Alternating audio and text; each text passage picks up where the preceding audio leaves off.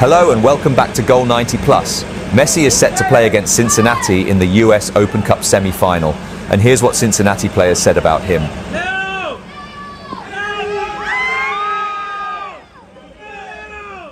I grew up with a poster of Messi on my wall, and so it's a little special to play against this game, but at the same time I'm just completely focused on doing my job, you know.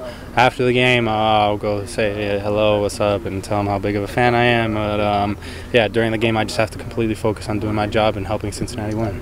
Do you remember what kind of poster it was, like what it was from, or what, you know? Yeah, it was just him dribbling a ball. I mean, it was just like a random poster, you know. I got at one of those like youth soccer tournaments somewhere, but yeah, I had that on my wall for a lot of years. Y como We'll say to respect our house.